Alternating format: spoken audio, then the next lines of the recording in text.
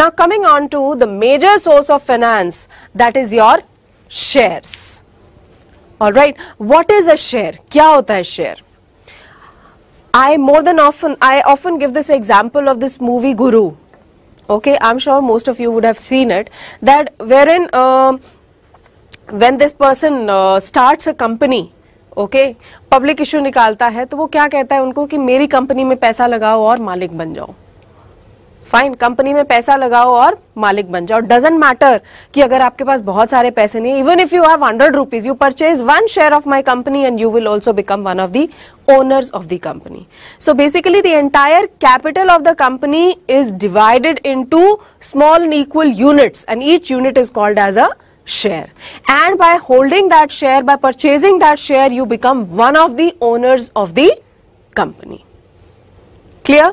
Now, shares can be divided. The shares can basically be of two types: equity shares and preference shares. Now, when we talk about equity shares, if you purchase equity shares of a particular company, all right, then your money is going to remain invested in that company till the end, till the time the company is wound up. All right, and that is the reason why the equity shareholders are also called as the residual owners.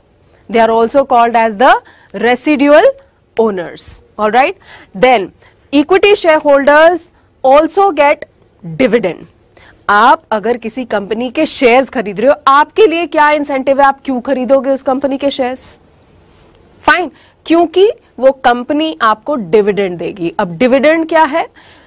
By using your money, whatever amount of profit that the company has been able to earn in a particular year, okay, if the company has been able to earn, there's an if the company has been able to earn some amount of profit, then you are also going to get a small portion of that profit, which is called as dividend. Fine, but important thing is, if the company earns profit, अगर company को profit नहीं हुआ तो आपको dividend नहीं मिलेगा. Fine, profit हुआ पर सफिशिएंट नहीं हुआ and company wants to reinvest this profit in the business, तब भी आपको डिविडेंड नहीं मिलेगा. Alright, now what are the merits of purchasing equity shares for the investors? Number 1, high returns. Now high returns कैसे? If I am, let us say, if I am investing, if I'm putting my money in a fixed deposit account, okay, मुझे पता है मुझे हर महीने, every year, let us say 8.5% per annum के हिसाब से मुझे उसके ऊपर इंटरेस्ट मिल जाएगा, right? But in case if I invest the same amount in buying equity shares of a particular company, right, and the company earns profit to the tune of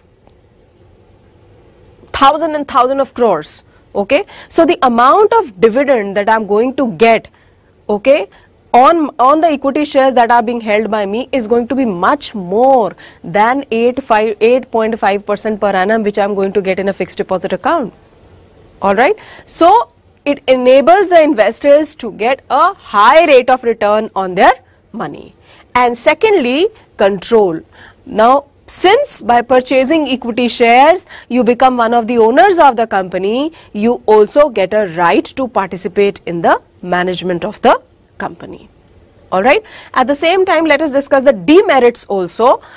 Demerits for the investors would be that the returns are fluctuating. As I said, अगर profit है तो dividend मिलेगा, profit नहीं है तो नहीं मिलेगा, profit कम है तो भी नहीं मिलेगा, profit बहुत ज़्यादा है तो बहुत ज़्यादा dividend मिल जाएगा, नहीं तो थोड़ा सा मिलेगा. So the returns are fluctuating. There is not a fixed return. FD में पैसा डालोगे 8.5% हर साल आपके पास आएगा. But if you are purchasing equity shares, some years you may have huge amount of dividend, some years you may not have any dividend, some years you may have very little amount of dividend. So returns are pretty fluctuating, right? Then dilution of control.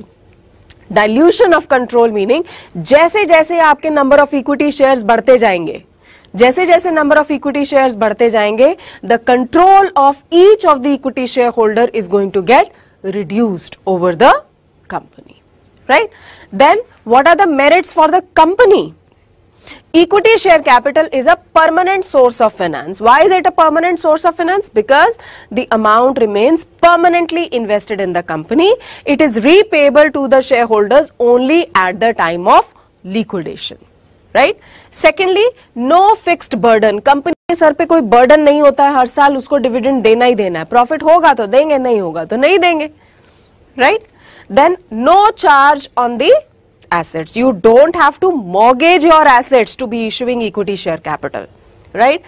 Increase in credit worthiness. Now, when you have more of equity share capital in your balance sheet, people are ready to put money in your company. People are ready to put money in your company even without you having to mortgage your assets. मतलब उनका अगर इतना विश्वास है आपके ऊपर, then the rest of the people will also be persuaded to invest in the company, since जब देखेंगे कि इतनी सारी इक्विटी शेयर कैपिटल है, इतने लोगों ने अगर इतना विश्वास दिखाया इस कंपनी में, तो कुछ तो होगा. So it improves the credit worthiness of the company. Okay? Then demerits क्या है?